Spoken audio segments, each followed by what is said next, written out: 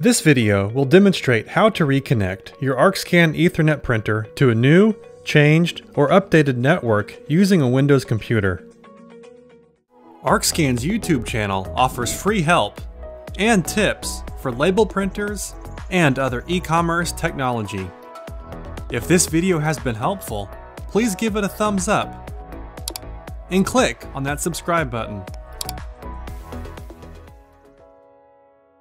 We will go over the steps on how to enable DHCP in the printer, reconnect the printer to your network, and update the printer driver settings. First, make sure that the printer is powered on with a blue light on top, and that you have an Ethernet cable connected to your router and to the back of your printer. If there is a good connection, you will see a solid orange light on the top left of the Ethernet port and a blinking green light on the top right. You will also need to attach the USB cable to the printer and the computer. Let's proceed by opening a web browser and going to the website arkscan.com/driver. Click on the Windows drop-down list and then the Ethernet tab, and click the link to download the printer tool. Depending on your browser, the download status will show in different locations. Chrome is in the bottom left. Firefox is the top right. Edge is also in the top right. But by default, they are all set to go to the Windows download folder. After completion of downloading the file, click in the browser to open the file, or go to your download folder and double-click to open the compressed zip file called diagnostictool.zip. Once opened, drag the folder called Printer Tool onto your computer's desktop. If you try to run the program while it's still inside the compressed zip file, the software's language will not show as English. Double-click to open the Printer Tools folder. Now, double-click on the printertool.exe file. You may get a Windows protection message. If so, click on More Info, and then Run Anyway. Windows may also prompt that it needs to install the .NET framework if it has not previously been installed on the computer. These files are necessary for the printer tool to run and must be downloaded, and it can take between 5 to 10 minutes to download. In the printer tool, select USB as your interface and then Get Status. Verify that the status dot turns green to confirm that the USB connection is good. Click the Ethernet Setup button, select the DHCP option, and then set IP to save.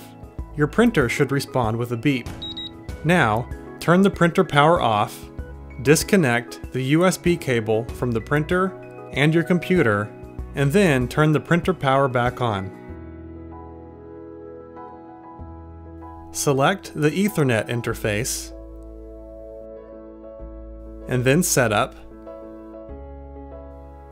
Now, Discover, and you should see your printer appear in the list with an IP address. If the printer is not listed, switch the printer power off and then back on. Wait 10 seconds and then try the Discover button again.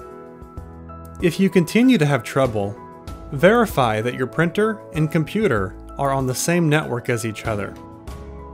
If you are using a gigabit network, using your network settings, reduce the speed to the port that the printer is plugged into to a 10 or 100 megabit base T speed.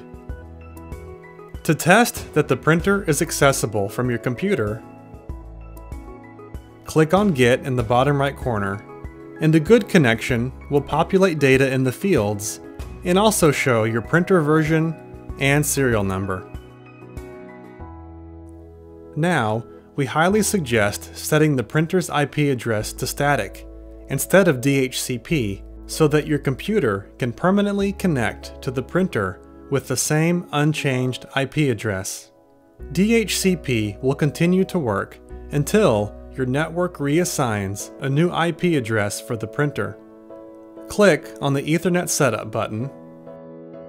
Change the selection from DHCP to static. This IP address is the device identity within your computer network. Be sure and copy it or write it down. We will need this IP address to set up the printer's driver later in the video. Click Set IP to save, and the printer will beep to confirm. Close out of the window. We can now exit out of the diagnostic tool. Now we need to update the printer driver with this new IP address. In the Windows taskbar, find the search box or magnifying glass and type the word printer. Select printers and scanners when it appears. Find and click on your Arkscan Wi-Fi printer in the list. Click Manage, Printer Properties, and then click on the Ports tab. Click Add Port, Standard TCP IP port, New Port button. Next, type or paste the IP address we retrieved in the diagnostic tool. Next, this search process can take a minute or two. This next window looks like an error message, but it can be ignored. Click Next and then Finish. Close and then Apply and OK to save these settings. The printer is now reconnected to the network and ready to use. If our content has been helpful, please give us a thumbs up. Be sure to subscribe to our channel, where we will continue to offer free tips and help for our label printer users. And be sure to click that bell icon so that you'll be notified of our future releases. And please use the Add Comment section below to contact us with your questions or feedback. Thank you.